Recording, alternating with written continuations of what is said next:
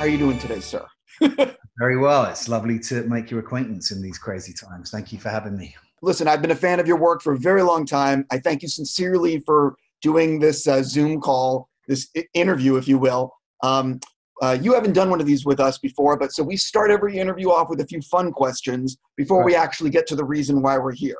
The first question for you is, what TV series would you love to guest star on? I was going to say, because I'm just sort of going back over stuff right now. And I've been watching older stuff, so I'm like, I wish I could say The Sopranos, but I can't, right? No, you could actually say The Sopranos. It works. Oh, really? Go ahead. Sopranos in a heartbeat. Okay. Do you have a favorite ride at Disneyland? Duh. Pirates of the Caribbean. No, Space Mountain. There is a certain nostalgic charm to Pirates of the Caribbean as a ride, you know? So it's 100%. Well, you could also discuss like which version of Pirates you like. The one that used to have the un-PC version or the newer. Yeah, exactly. That's a whole world. I feel like that's a trap though. I'm staying well out of that. What movie do you think you've seen the most? It's somewhere in between The Hustler, which was a movie I watched a lot, Taxi Driver, On the Waterfront, Last of the Mohicans. I watched a lot of that. For Movement, for like Legolas, I remember. Yeah. Sure. We can move to the next one, which is, have you seen a TV show all the way through more than once? No, not more than once. No, I'm not, I do binge these big shows now. But I'm not somebody who's binged and just is this obsessively like, I've got to watch that all over again. No. People do that? Oh, for sure. Right. Yeah, I can imagine that actually.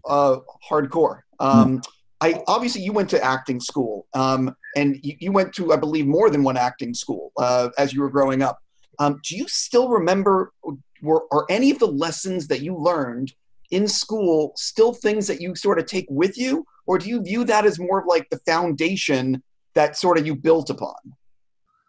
Both. I mean, for sure it was a foundation that was, for me, very, very necessary. I got the discipline, in the craft, a respect for the craft of my profession, and an understanding about being a team player and what it meant to work as a company of actors. And then obviously technique things which still percolate and come into play when I'm sort of thinking through character and what I want to lean into and so on.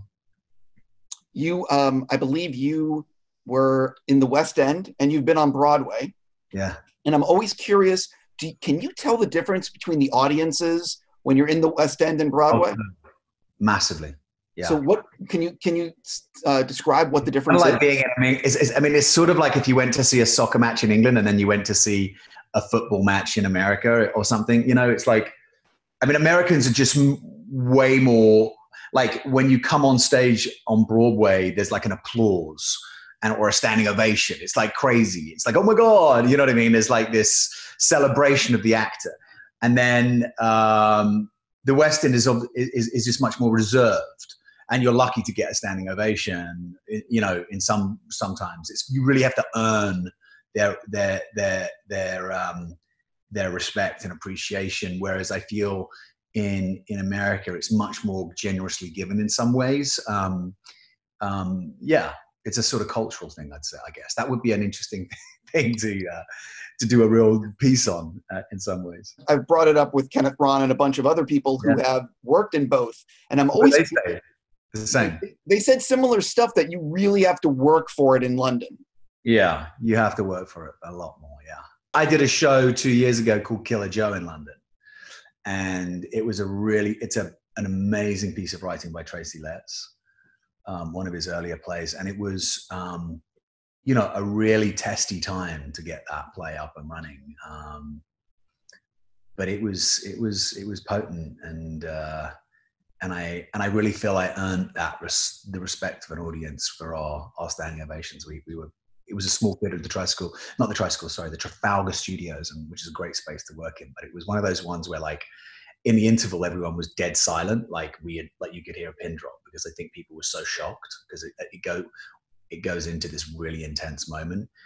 And then it's like, and then they came back. And at the end, it was like people were just on their feet, which was sort of awesome, you know, and you really feel you earned it there. And I mean, and in New York, it was always like every show was just like, it was almost like, wow, you know, it was a really wonderful feeling. It really, you know, but it didn't feel like, it just felt like that was what they did, you know? Well, but maybe I'm wrong. I don't know. Well, what you actually don't know, and what Tracy told me, is that he actually gave everyone £5 in the audience. He felt really bad for you, and that's why the standing ovation happened. Oh, good. Yeah, I believe it. Yeah. That joke's already been around my head already, and the theater, by the way. I want to start with jumping into why I get to talk to you today. I want to talk to you about the Outpost. I'm a big fan of Rod's work, and I really think that he did a great job with the film, especially because this was not made on some huge budget. So how did you first get involved in the project? Jake Tapper had written this amazing story of these young heroes. You know, and whatever you want to say about whether America should be at war with this person or the other person, the guys who are on the ground there, the boots on the ground, are, you know, for love of country, for love of their fellow man, for love of the people. They're in the intention with which they're doing what they're doing is really heroic and sort of unquestionable in my mind, unshakable. You know, I mean, I at least that's how I felt, you know, when I certainly and explored it more. And I sat down with Rod, who, you know, is a West Point man who, and it was just very apparent. He was very vulnerable about where he was at in his career with, as a director, and what he wanted to achieve with this film and what it meant to him. And I just was like, I'll go to work with you. You know, I'll definitely, you know, and Keating, the character being who I spoke to his family, I spoke to his father actually. And I had this, very, like an almost eerie connection to who he was. And, you know, and I had this sense that he was somehow around me or with me. It was a very unusual feeling, but I definitely wanted to do justice to that role and to his life. And he was, you know, a really phenomenal leader of men, in the sense that he was, you know, he was a man of his word, but he was one of his men. He wasn't standing above. He was known for his leadership and taking, there was nothing that he wouldn't do himself. He would never send a man to do something that he couldn't do himself or wouldn't do himself, if you see what I'm saying. So it was,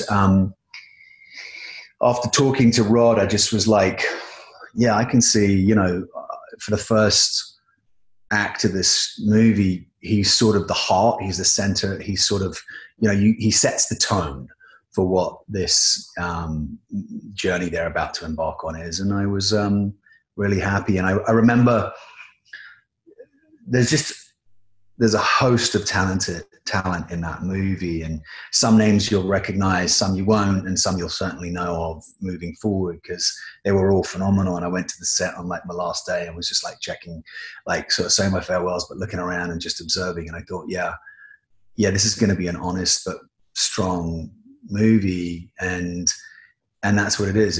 It you know, it's not there's no pretense or pretentiousness to it. It's just a great, solid, honest performance. And I think Rod really, really brought one home there.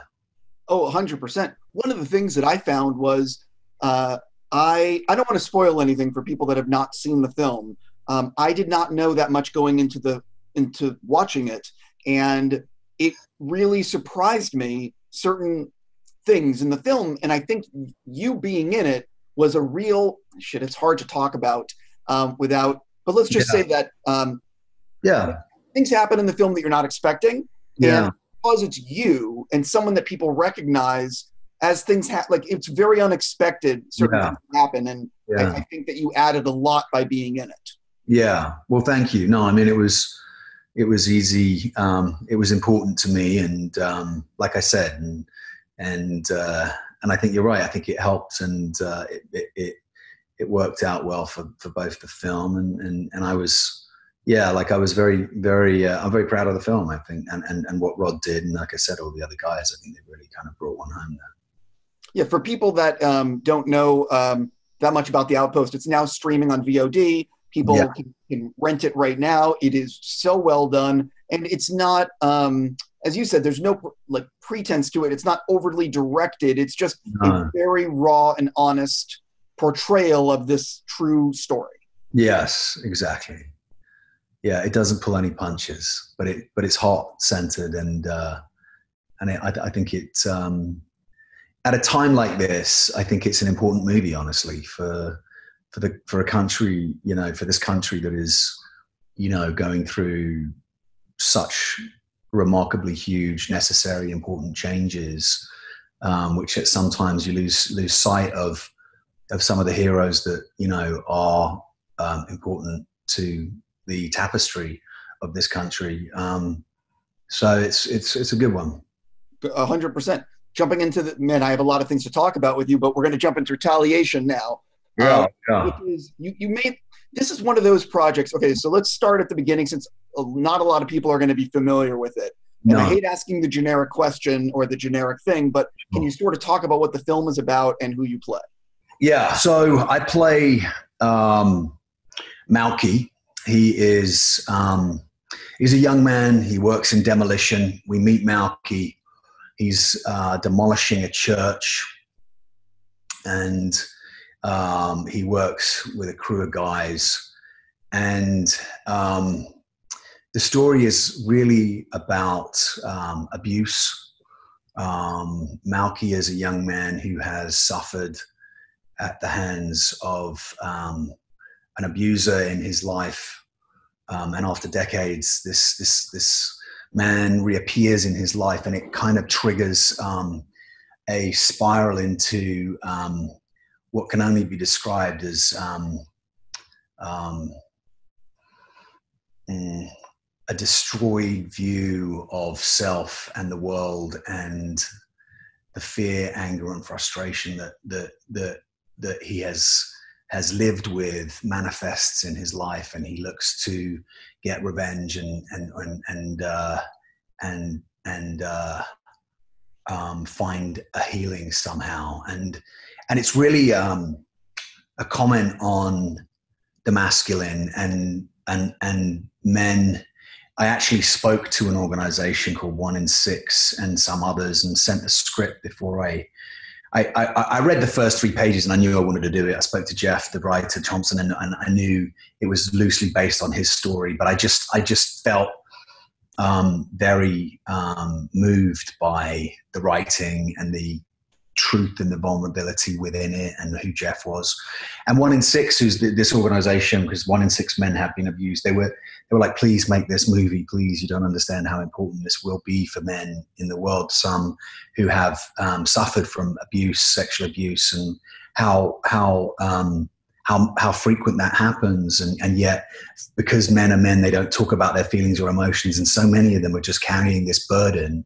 And what we see in Malky is what happens when you have a man who is unhealed, who hasn't processed the experience that he lived through, that he and the damage that does, and what the impact is on his life, his relationships, his personal relationships, his the way that he sees himself. And there was, a lot of incredibly challenging moments. And I think the film is a very honest and, again, uncompromising look at a character. And I was just, I was ready to roll up my sleeves and do whatever it took to try and bring something that I felt would enable other men to watch and hopefully not feel so alone and not feel so, not, and understand that that it is a real thing for people and that they can get help and I hoped that, it would lead people to that, a healing. I thought your performance was fantastic, Thanks. and it was raw and it felt emotional, and it just I thought you did just a fantastic job in the role. It also, one of the things about this film is that it could not have been easy to get made, because this is not subject matter that studios are like clamoring to tell the story. So can you sort of talk about, I mean, were you moving lights on set? Was it one of these kind of real indie, It really, it really was. It was a true labor of love. And of course, there was, it was done on a shoestring. Everybody was there because they believed in the story and the writing, and they committed. The directors, these two brothers, Paul and Ludwig Schmadian, they very new to the world, but real sincerity, real passion for the writing. They're friends of the writers, and they were very sincere and true in what they wanted. It wasn't, but it was very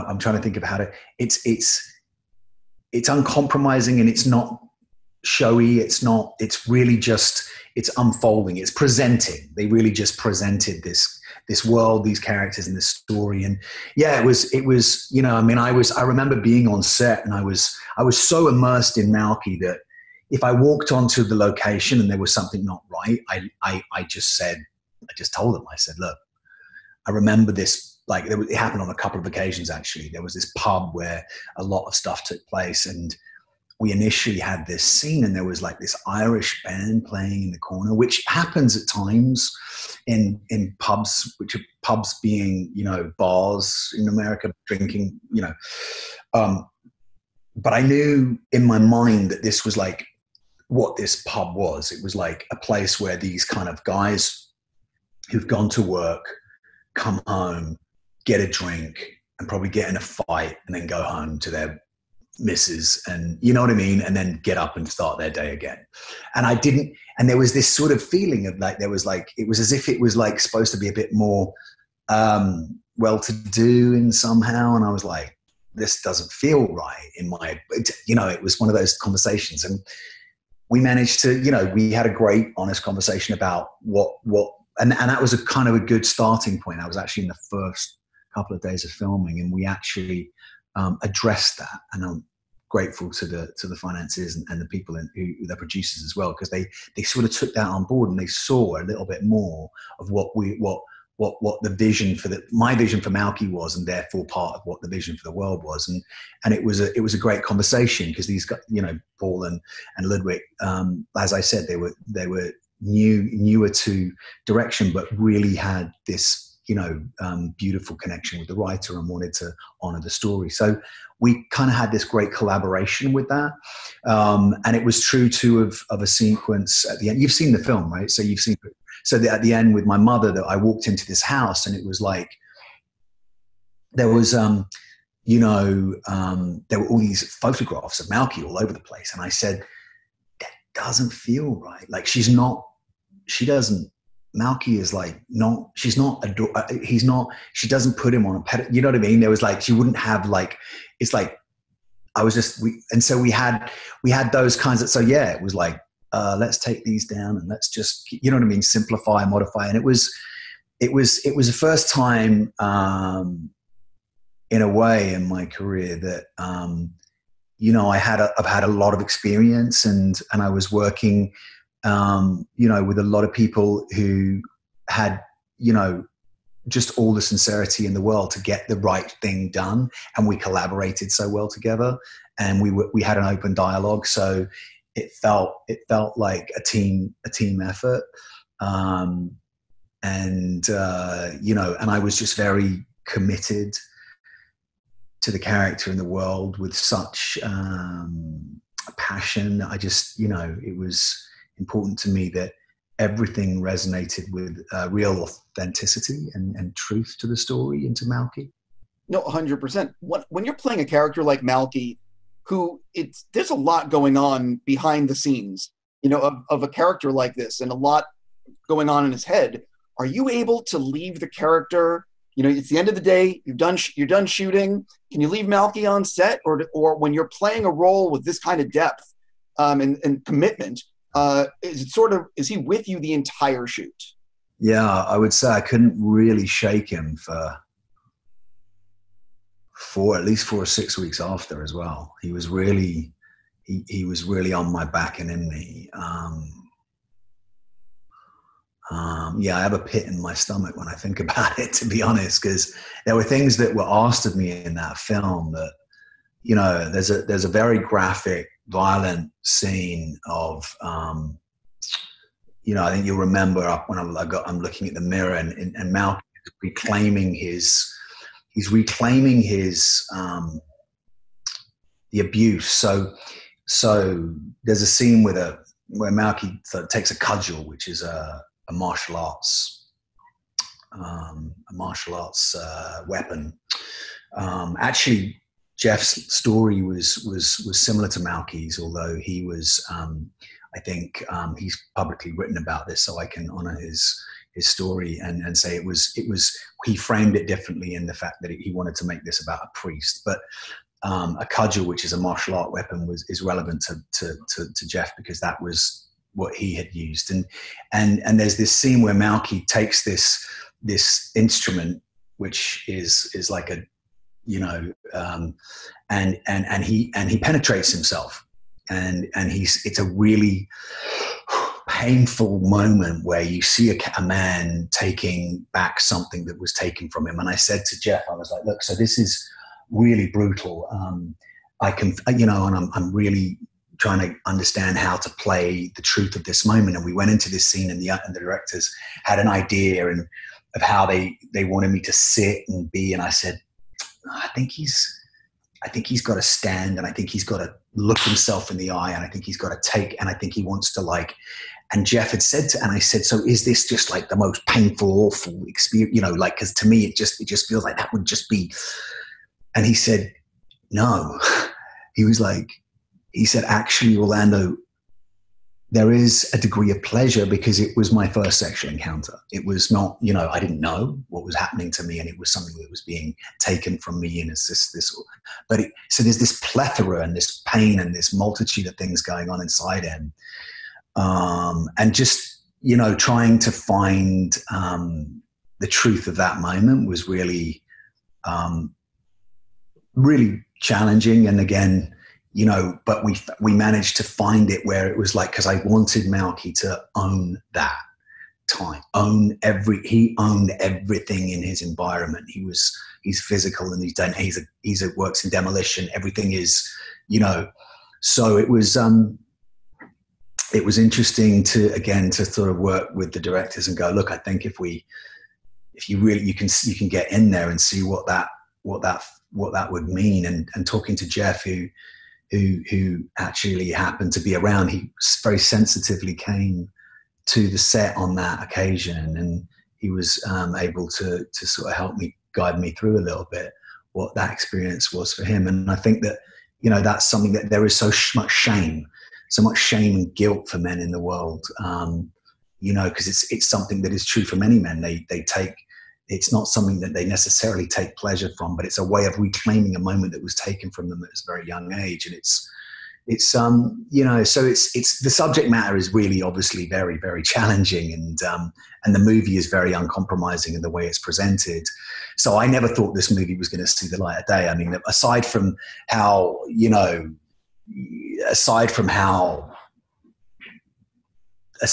punchy it is, for want of a better word, there was complications on the release and how it was going to release, and I remember at one point I just threw my arms up and I was like, I can't believe I've just done all this work on this, and it's, I don't know what's going to happen to it. And actually, it was 3 years ago. So, and it was funny because a couple of weeks ago now, I sort of knew that it had been picked up and was going to get some kind of a release.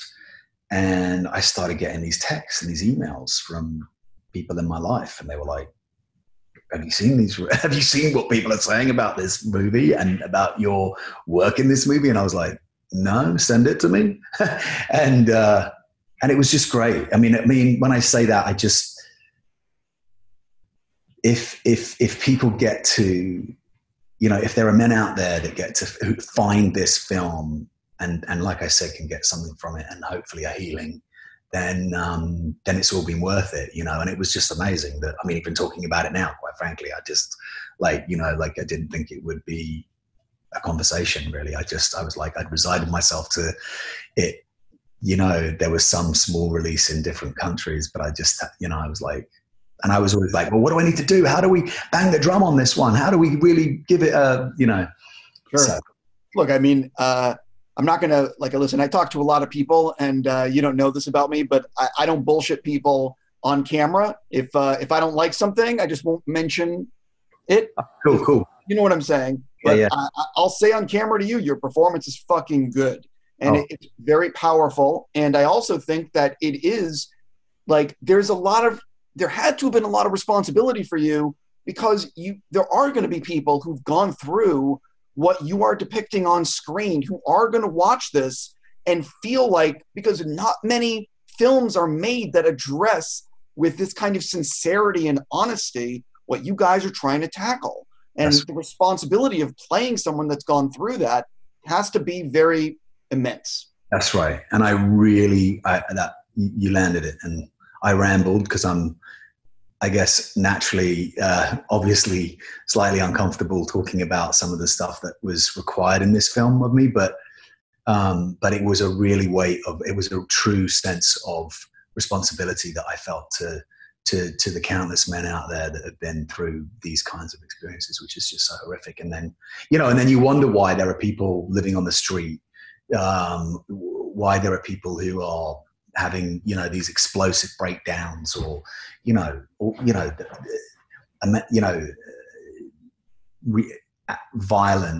having violence in their life and stuff. And you can always trace it back. Things always trace back to something that's happened from childhood, because we come into this world as these sort of clean beings and it's all about nature and nurture and conditioning, right, as to who you become and the lack of. And you see in this relationship with Malky's mother, for example, played so beautifully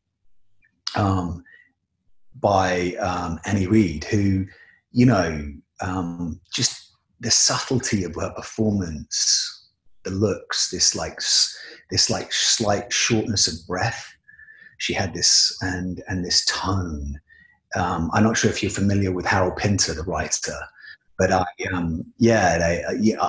sort of almost saw the relationship between Malky and his mum as a very Pinteresque kind of thing, like that, not like everything that's being said is not being said, and the vulnerability that he feels, the powerlessness that he feels around his mother, the feelings of, and what that does to a man, like that shame and the being misunderstood to such a huge degree. And,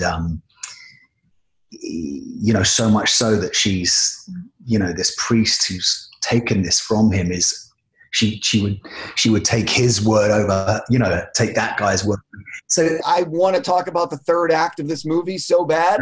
But for people that have not seen it, I can't do it. Well, to be honest, I hope people get to see it, but I'm happy to talk about it because I don't know how many people are going to get to see it, quite frankly. No, because I do think that people who watch this are going to be more inclined to give it a shot. But the thing about your character is that there's a lot that, the third act has a lot that comes out, and it illuminates so much of your portrayal in the first two acts of the film that, the third act reveals so much. Yeah. You know what I mean? I have to ask, so for people that are watching this that are like, Retaliation, I haven't heard of this. Is it, and I don't know, is it available? Like, how is it available in America? Yeah, it's streaming online. I think it's still on my Instagram feed, actually. So if you click, it's like I've still got it up there because I'm like, until it gets replaced with something for UNICEF or somebody else. But like, at the moment, it's still up there. It's on, I think you can get it on Amazon, I think. and it's streaming there. Yeah, it's a good one. It's not a light evening date movie necessarily, but it's. I was going to say, I listen. There's other things we're going to talk about, but for everyone watching right now, if you want to see a fantastic performance by the guy you're watching, who I'm talking to, rent the movie, and also you'd be supporting like real indie cinema. Yeah, it is. It truly is. Yeah, thank you. Yeah, it needs all that love, because it was really it was made with all that love, you know. And when you make films like that, you're definitely not doing it for money. You're not doing it for that, you know. It's so it was a goodie. Yeah. I want to jump into I have a few other subjects obviously I want to talk to you about. I think that Kingdom of Heaven was the director's cut of Kingdom of Heaven was my favorite film of that year. It's one of Ridley Scott's best films. It's a masterpiece. I can't say enough about it. And I feel like, pardon the language, you guys got fucked with that theatrical release. Oh, don't even get started. Yeah, well, I actually do want to talk a little bit about it. So for you, because for anyone who hasn't seen Kingdom of Heaven, or if you've seen the theatrical cut, for the love of God, get the director's cut and watch it. There's an additional 50 minutes, and it completely changes the movie. It's true. It's amazing. It's a really odd one, and Ridley is a friend and somebody who I look up to and will always look up to. And I was fortunate to work with him not only on Kingdom, but we started on Black Hawk Down. And I think for the longest time, Bill Monahan, the writer, and I would have a drink after, because we actually lived quite close to each other. It was funny, and we would talk about, and he would always say, "Oh, Ridley's always talking about how much he wishes the director's cut had been the release of the movie." And I think at the time, I remember watching the theatrical release the day before I had to go and do press for the movie. And I was just stumped. I was, my head went into, okay, how do I make this work? How do I sell this in a way? You know what I mean? What am I going to say to people? Sure. Because whilst obviously, I could, Ridley can shoot, a field, and it's like, still there's something interesting to watch. Do you know what I mean? He's sort of like painting a canvas. He uses a camera, but it's a remarkable thing. So, but there was a lot that I think the heart of the movie had kind of gone in it, and it was apparent to the press, because they were coming in going, wait, it feels truncated. It feels sort of, something's not quite. And it's odd because in some ways, whilst the director's cut is maybe 30 minutes longer, it feels like a much shorter movie because it flows in a way. It's actually 50 minutes longer. Right, exactly. It is fantastic. Fine, I like, yeah. So it was really interesting. I think I was 27 when I got cast in that movie, and I would say that it was probably arguably written with Russell Crowe in mind, if I'm honest, probably. And I auditioned and screen tested, and they put armor on me, and I had the beard and blood, and they did the whole, And I remember running lines with my then girlfriend at the time until 5 and 4 in the morning, and having like 3 hours sleep, and then going into the screen test. And I'd just done Paris and Troy, and I was reading Kingdom on the plane. I was like, oh, this is what I need, because Paris was such a painfully sort of, how do we describe, like painfully trite, sort of awkward, boyish, like weak, sort of.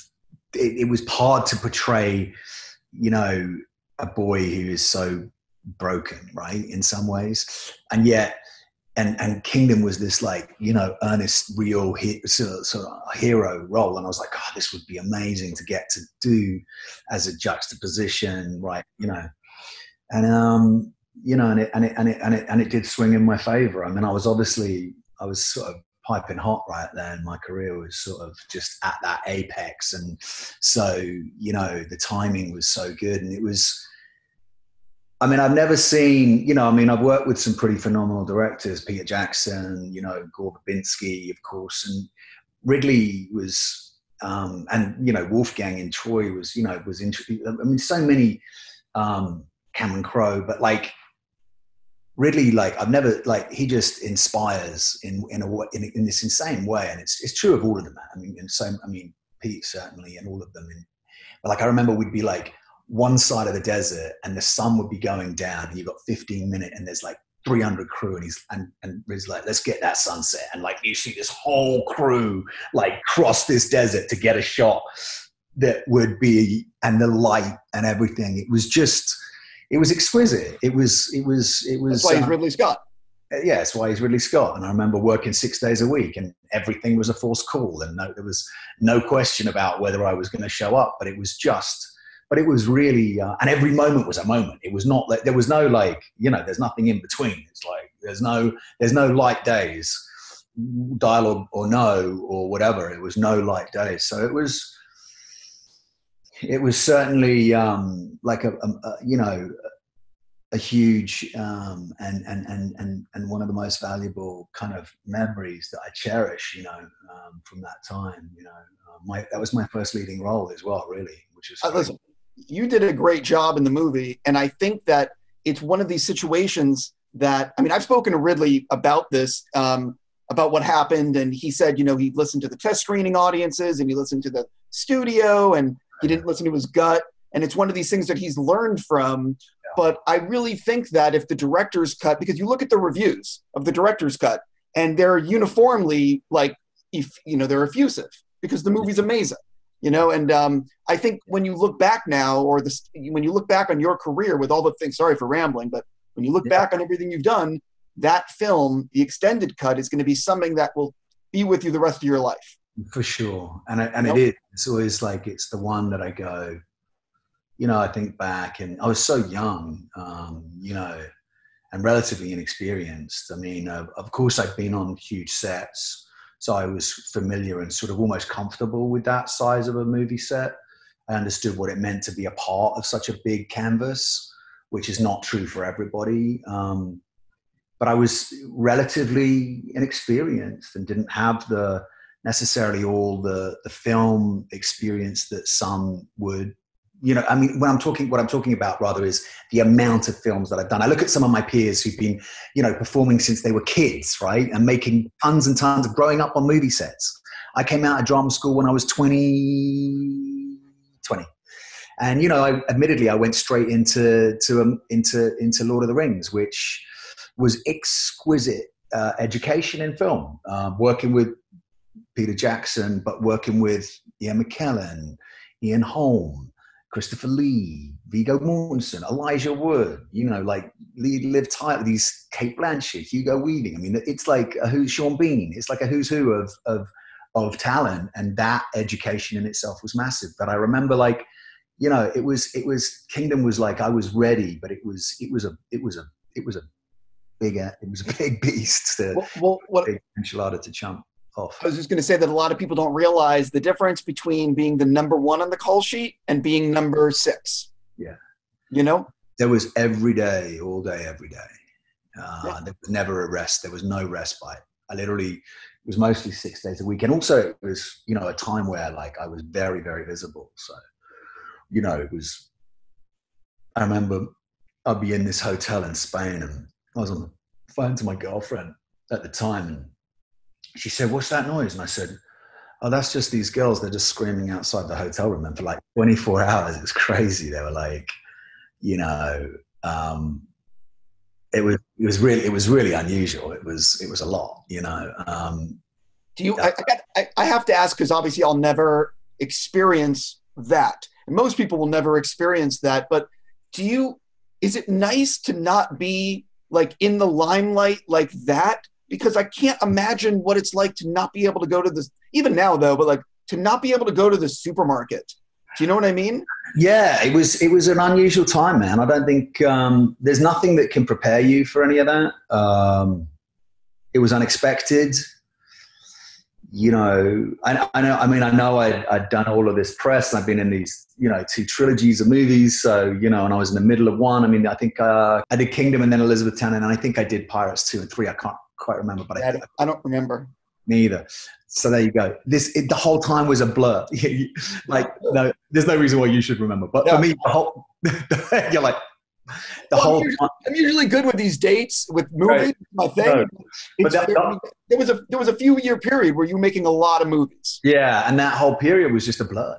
I just was either on set or I was promoting a movie, and I was, you know, I was sitting in dark rooms, kind of like you are now, talking to press and about performance and movies, and feeling very self-conscious and not, you know, and just wanting to go back to set and build my craft and stuff. And, you know, so it's interesting, you know, to talk about a movie like Retaliation, because it's a game changer for me in terms of the experience and what I wanted to do post that, you know? Yeah, but I also don't think that Retaliation is possible without all the work you've done before, because it's allowed you to, I mean, maybe become more comfortable in your skin and be able to sort of go for it. That's right. Yeah. You know, everything. A lot of what I guess what I'm saying is, even with like Kingdom of Heaven, which I'm so proud of, but there was such a big magnifying glass on me in the sense that I would have been a part of such, and it was a big movie. It was a big tentpole movie for the studio, and they've got a lot riding on it, and it's Ridley Scott, and there's a, you know, and, you know, and I'm, you know, there's a lot of heat on me. So there was a lot of pressure, and it's been, and so like, I guess it's interesting because in a way to have had like a moment to breathe, and then to come back to being able to go into a movie like Retaliation and just sort of get that done and be a part of something like that, and not as visible in that way. There's something really, the irony is phenomenal, but like the fact that I didn't even think it was going to see the light of day, you know what I mean? And now it's like, and now it's like, it's, people are saying it's probably some of the best work I've ever done. So it's like, oh, cool. You know, it's like, I felt that at the time, you know, but like, and I was like, it was the weirdest thing. Like, oh, I've just given blood, sweat, and tears to this, and I don't even think anyone's going to see it. So it's like, yeah, I mean, but it's, yes, people are definitely going to see it. Even being released now, you know, in a COVID period where there's no premiere, there's no red carpet, there's no fanfare. It's just, if you can, guys, click on the link in Amazon and see Retaliation. You know what I mean? It's one of those, which I think is actually weirdly very honoring of, at least we're talking about it. So yeah, I have to bring up, I loved your episode of Extras. Like, and by the way, I think everyone who saw that episode loved that episode of Extras. So I know it's a long time ago, but the thing that I loved about it is that you were really willing to just have fun with it and play this exaggerated version, and just so. Yeah, I mean, to be honest, that's really Ricky and Ricky Gervais and Stephen, and huge fans of both of them. And at the time, you know, hot off of The Office and everything else, there was a real like buzz around that show, Extras. And I remember meeting both Stephen and Ricky in Soho, and I was wearing this long coat and this hat, and like, because it was at that time where like I couldn't go anywhere, so I was really high, like I would keep my eyes to the ground, and I would try and disguise. And I think Ricky said, "What have you come as? Sooty or sweet?" Because I looked like a chimney sweep or something. He was just taking a piss. I was like, yeah, that's me. But at the time, they'd had this sort of idea, and it was really cool. And I said, don't we want to go further? Don't we want to push it further? Don't we want to really go into like, I mean, I've just done these 2 trilogies of movies. There's a lot of stuff we can take. I mean, Johnny's like ripe for this stuff, and he's got Johnny has a wicked British sense of humor about him too. So I knew he'd be kind of cool with it.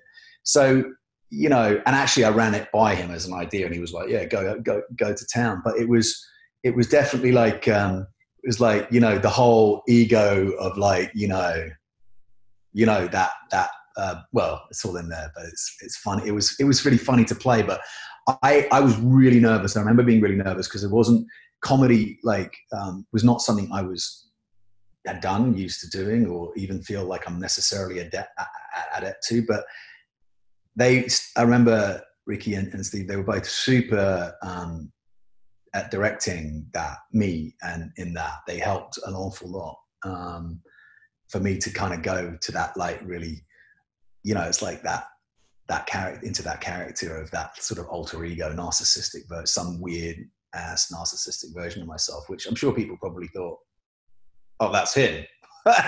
You know what I mean? Like, because I remember at the time it was like, you couldn't open a magazine without me being the hot something or other, That's why it's so good, because the episode plays all that into it. Yeah. So, but it was, it was a fun one. Do you remember how many takes were ruined from people laughing about some of the stuff you guys were saying? Steven, Ricky just laughs out loud on stage. He's like that. He literally is like, he's told me he ruined some of the best takes from his laughing. No, I don't know about that, but he is like, he does like go for it. He does. So, but yeah, no, I think it was very funny, and Stephen was very sensitive to it all as well. They were a good directing duo, I remember, on that. Yeah. I have a few other things I wanted to bring up. Do you have an honorary passport to New Zealand?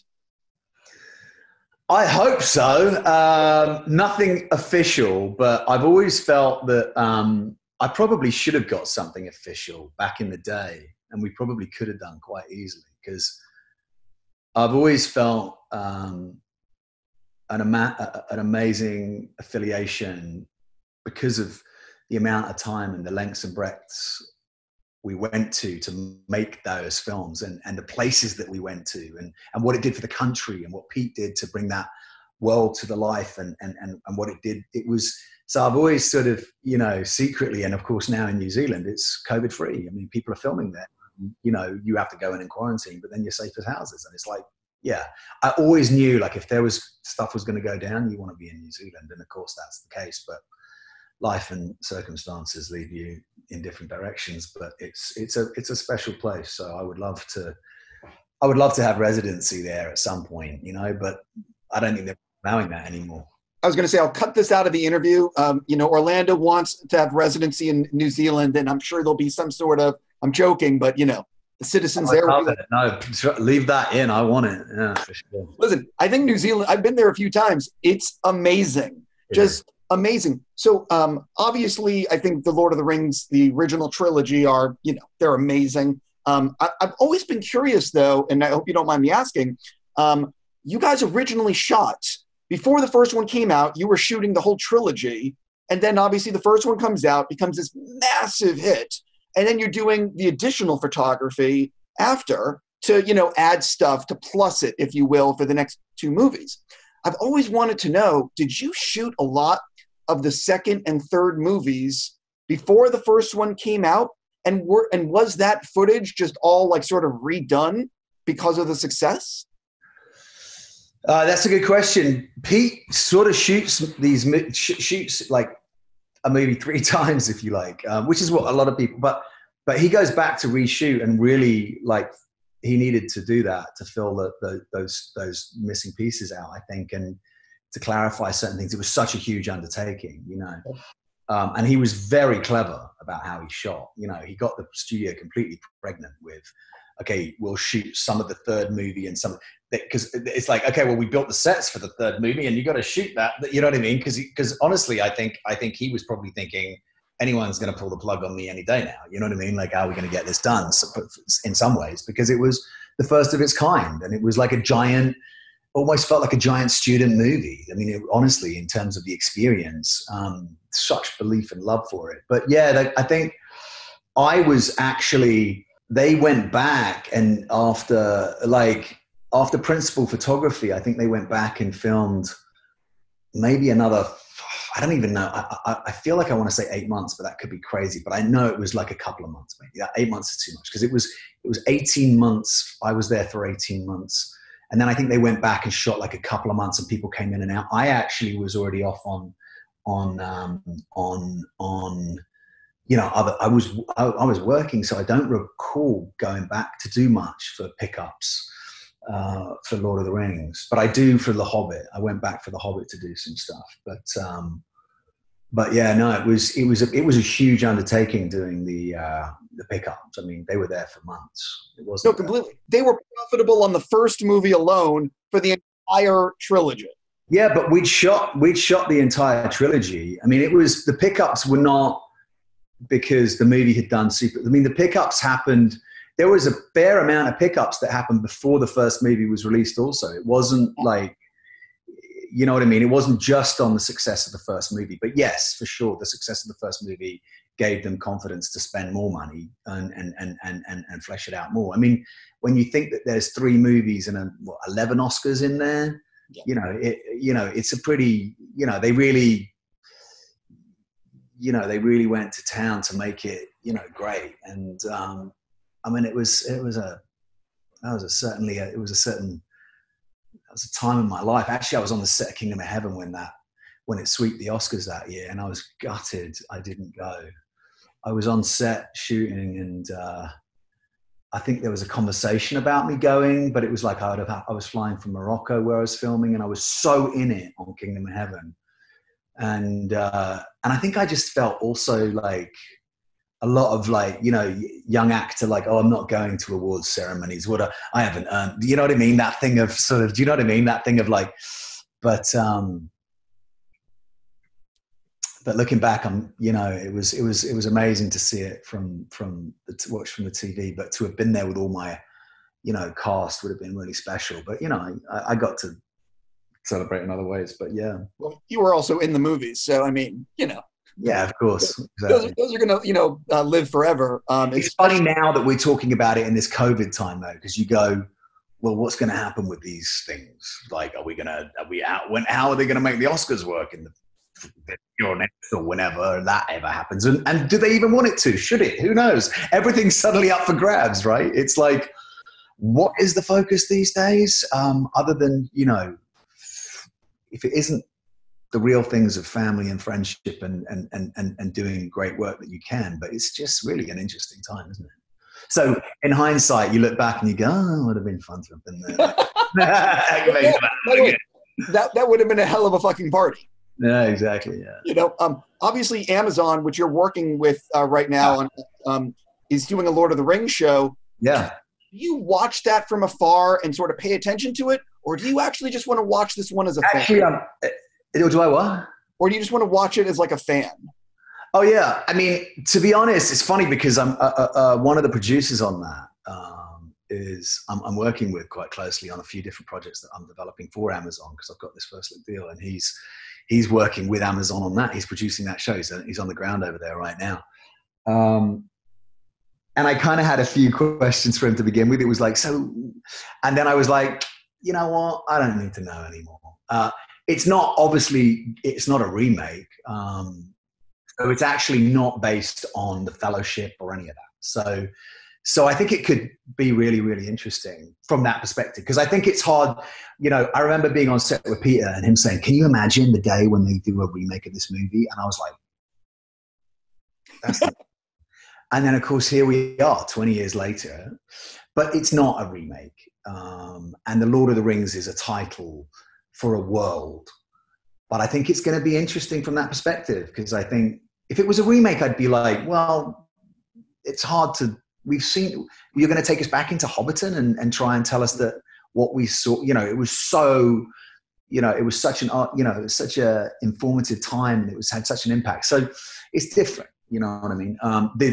What's going to be what's coming, I think. And I think that's a good thing. I think it's going to be interesting. And I'm going to fan it up for sure. Fan it up. Popcorn. Streaming. Wow. You know what I mean? Listen, as a huge fan of what Peter did with the Lord of the Rings trilogy, I would burn the shit to the ground if they tried to remake this stuff. I'm happy that they're exploring the world, as long as it's, and that's what they're doing. Yeah, exactly. They're not idiots. And I mean, look, I think Jeff Bezos is a big fan of the fantasy world, which is great. That's my understanding, and, I mean, they certainly paid a pretty penny to get it done. So to get the rights to do that. So there's a lot of no doubt there's a lot riding there on that. You know, I mean, Carnival Row is a show that I'm doing for Amazon right now, and that's a fantasy epic noir detective drama kind of thing, and it's been a great experience for me. I literally was going to bring that up with you if you didn't mind. Sure. One of the things I love about shows that are 8 episodes is they always leave you wanting more.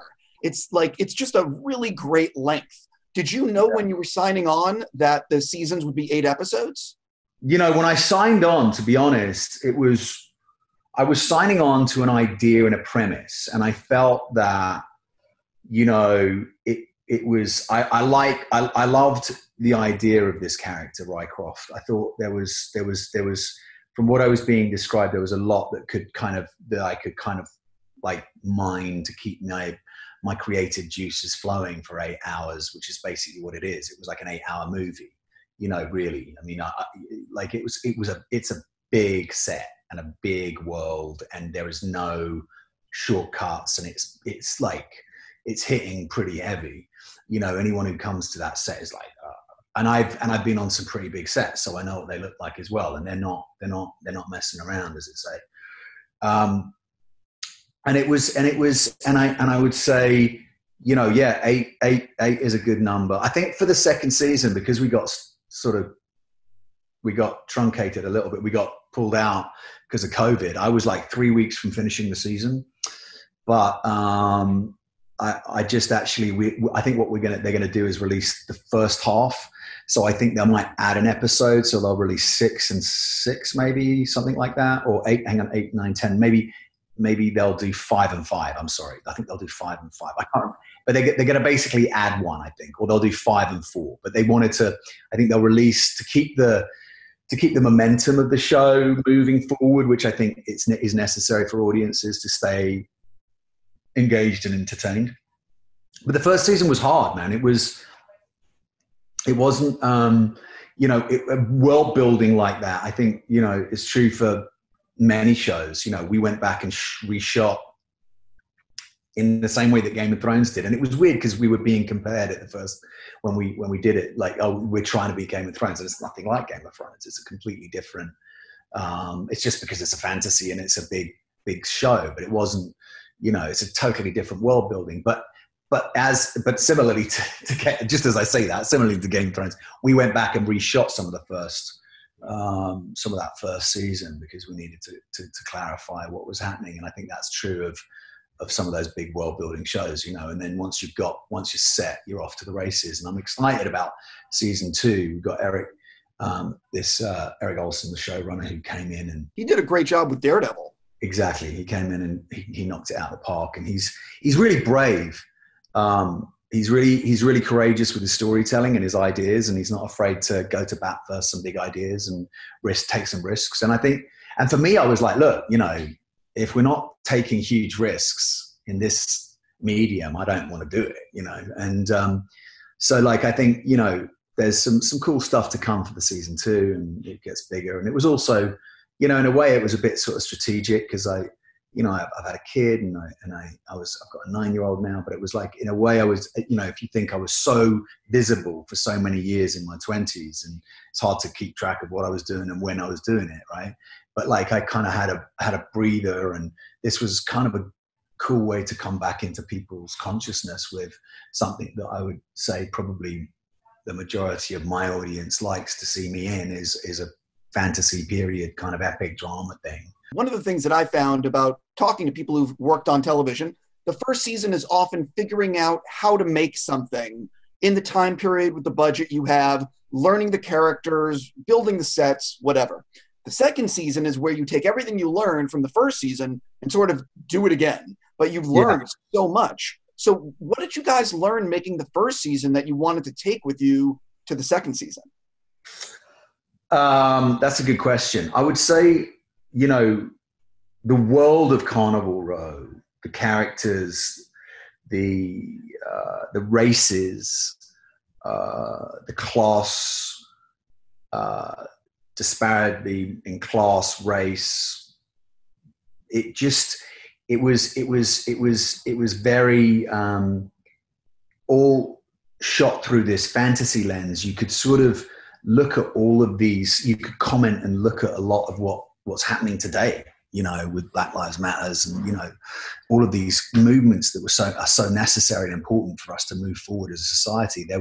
We could look at them through this fantasy lens in Carnival, and we did. And I think there was some interesting things that we thought, you know, we can do moving forward, you know, to take that even further, I would say, in some respects, but also keep the suspension and storytelling on point with the sort of noir detective drama thriller that we're presenting as well, you know, but staying true to the world of Carnival Row and what those creatures in Carnival Row, those races of creatures, what they mean and represent and stuff. One of the things that I found with every additional season is you get to build one new set. So did you get to build some new cool set for season 2? Yeah. Can you tease it? Can I tease it? Yeah.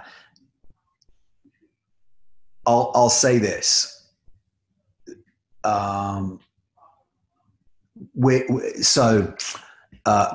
row is expanded in any event, right? Because if you imagine where we ended the season 1 behind a wall, so now all these different races are in this boiling pot of Carnival Row. So it's evolved, it's changed, it's grown, it's adapted, and it looks phenomenal. But then there is a couple of storylines that we're actually going to shoot on location in another part of Europe, which COVID prevented. They were all about to go and film in Croatia. Everything was set, and it was just like COVID just killed that. So actually what I think is going to be even more interesting is what they're doing now is they've just taken over another giant part of the studio to build out this other world, which was going to be, as I said, a Croatia location. And I think it's going to be even more interesting because it's, with the amount of space they've got to build out these worlds and the talent of people who are working on building the worlds out, it's sort of, you know, it's really rich. So yeah, we were lucky to go back and polish off a little bit. I managed to get in and out and get some stuff done so that we can close out that first half of the second season, which I think will tease people into wanting more, which is good. Listen, I know you have to go. I just want to say a sincere thank you for giving me so much time. And congrats on, you know, Retaliation and everything that's going on. And, you know, thank you so much. Yeah, thank you, man. And I'm glad I got to speak to you. Yeah, hopefully this was not too painful. No, it was actually really, really enjoyable. Thank you for the sincerity of the questions and being interested. Actually, one last thing, if you don't mind, I've always wanted to know, did you learn in acting school how to not blink? Or is that something that you've picked up along the way? Because I'm fascinated by watching actors. I think I picked it up along the way. You definitely don't learn it. But it's one of those things where when you're standing on set and it's like, and you've got wind blowing in your eyes and snow and whatever, sand and whatever else. But yeah, that's funny. Yeah, I've noticed it with like a great performance, people never blink. That's They're it. just eyes open, you know? Yeah. Don't miss a minute. Don't miss a second. Not a blink of an eye. Cheers, mate. Thank you very much. Bless you.